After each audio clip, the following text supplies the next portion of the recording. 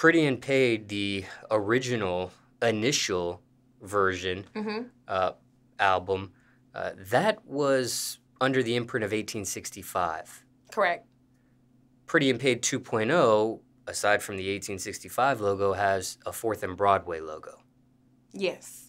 It's 4th and Broadway and 1865 on the 2.0. I recently this year, 2021, what the one is it, I recently just went into a major deal with 4th and Broadway. When I first signed to 1865, it was the beginning of last year, which is 2020, and I worked so hard on Pretty and Paid. I picked up so many new people. People was falling in love with what I was giving to the world. And thank God I signed to a major deal this year in May. And now Pretty and Paid 2.0 is the biggest thing on Apple Music right now. If you don't know, you know now. And we got a lot of more stuff coming with 4th and Broadway and 1865. I'm forever grateful, and I'm just ready for my fans to see what I've been working on. Now, are you able to explain how all of this works exactly? What you mean by that? I'm sorry. So let's start from the very beginning. Yeah. When you first sign a recording contract, I'm assuming here with 1865, why at that moment of your life even sign? Because everybody's situation is different, and there are some people that don't sign recording contracts. They don't sign a record label. So for you, let's just talk about that initial moment. Why that reasoning there for you? Well, I would say, me coming from a small town, I put a lot of blood, sweat, and tears into my craft by myself alone.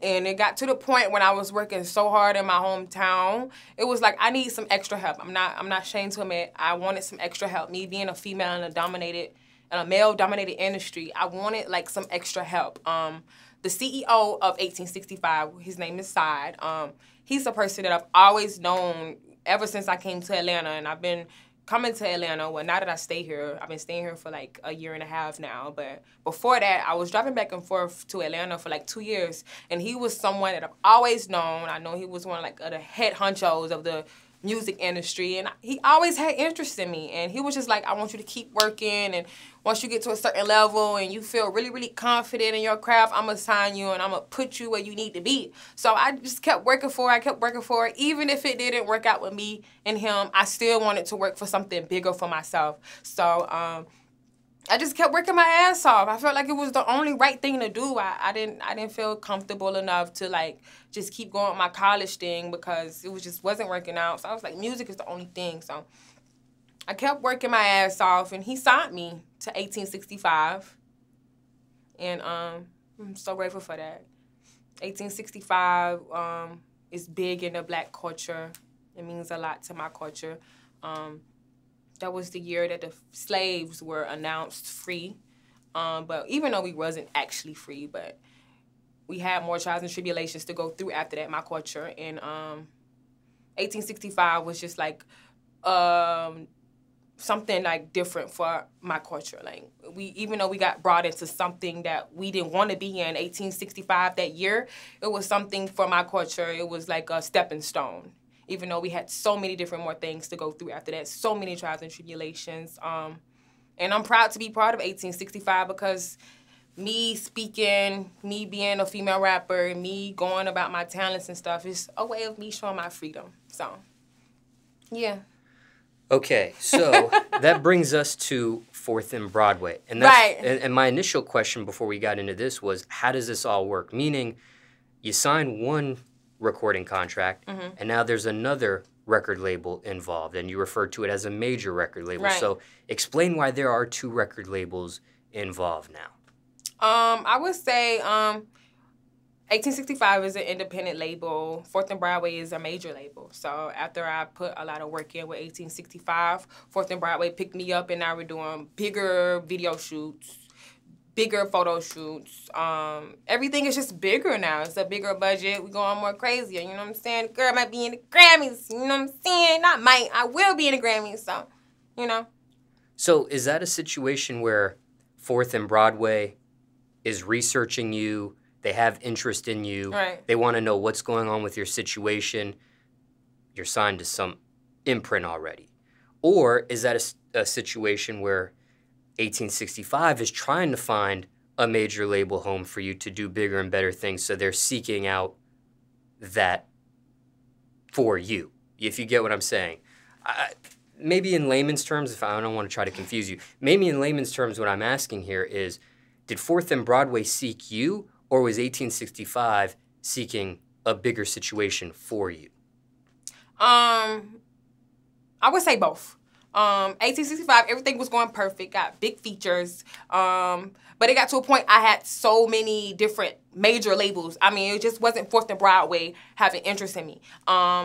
It was so many labels reaching out to my label, 1865, once I signed and I released my project, Pretty and Paid, to the point where the dude that I was signed to, he was like, shoot, I just want the best situation for her. Everybody said we could take this bigger and larger, so I just want the best thing for her. And every label was giving offers and saying what they can do. And 4th and Broadway, I was excited to be with this label. I wanted to be with this label. I love everything that they represented. So once 4th and Broadway told my label everything they wanted, the offer and everything, I was like, let's go with it. So that's my home. I got 2 homes. They're very passionate about me. They're pushing me. And one thing about having a team, you got to have people behind you that believe in your dream the same way you do. And I can honestly say 4th and Broadway, 1865, they believe in my dream. And everything is just manifesting right now. I'm grateful. I'm appreciated. And, like, it's up. Did you have a final say or the ultimate say on which major label home you wanted to go to? Like, if you weren't feeling a major label that was, you know, trying to pursue you, was 1865 going to abide by your wishes? Right. I always have a say-so on anything. It could be the most smallest thing. If they come in the room with a white T-shirt and a red T-shirt, whatever shirt I pick, my decision is the final one. That's everything in my career. Now, care to share what kind of deal this is? What type of recording contract you signed? I don't really elaborate on that, but honestly speaking, the songs and the music that I'm creating now, from generations and generations from now, my kids, anything, anybody in my family, they're going to be able to live off my music. And just know, I don't sign no BS. Everything I do, I have a lawyer, and yeah, that's it. I'm not no goofy out here, okay?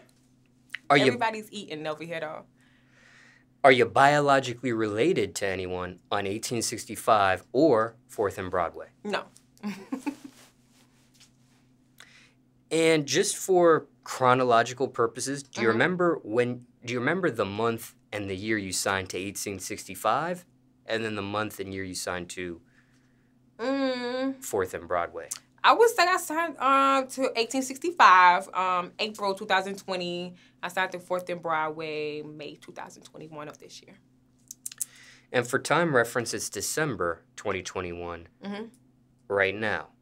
Now, my final question with 4th and Broadway is, what is it like being signed to 4th and Broadway? It's amazing. It's amazing.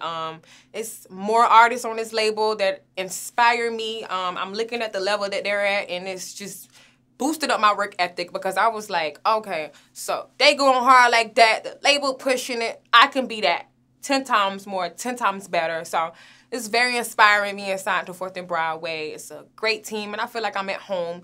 They're based in New York, and people always say, girl, it sounds like you from up north. So every time I go up there and I work, it's just home. It's very nice. I love my team, and I really appreciate them. Now, you also mentioned in this interview that you were #1 on Apple Music? Correct. What category was that? Hip-hop. iTunes, US hip-hop. Okay. And that was for albums? Right. Was that the first time you've ever been #1 on that chart there? Yes, it was bittersweet. It was crazy. I wasn't expecting it. I always knew it was going to happen, but I just did not think it was going to happen that fast. So I was like, girl, just let this be the, like, sign right now. Just do you and just chill. Let the work, you know, do what it's supposed to do. Now, I want to ask you a question in regards to that, just because you are on 2 different record labels. Do you think if you weren't a part of 4th and Broadway, you could have got to that #1 spot without them? Or was it being under that imprint that helps get you there? You know what you be doing. You know what you be doing. But I honestly say yes. I would say yes. Me being signed to 4th and Broadway in 1865, I would say it's just, just expediting everything. But I would most definitely still hit number 1. You know what I'm saying? Most definitely. Both labels that I'm signed to is other artists that's on the catalog. So, you know what I'm saying? It's a time for everybody, It was just my time to be number 1, and I got that. Okay. And just for transparency, when you did the initial Pretty and Paid, how far did it get on that same chart? I think it hit 35, 36. Same category, hip-hop. Yeah, it went up there, though. It hit 35. I really feel like it hit number 1. What really boosted it to go number 1 was this song that all my fans anticipated. It was Applejack's. I posted a snippet to it earlier this year, and all my fans just went crazy. I just released it on iTunes after that. And they was like, girl, you got to put this on the project. So once I got with 4th and Broadway, we got the clearance and everything, and, got it on the project, and it just went crazy. My fans just going crazy right now.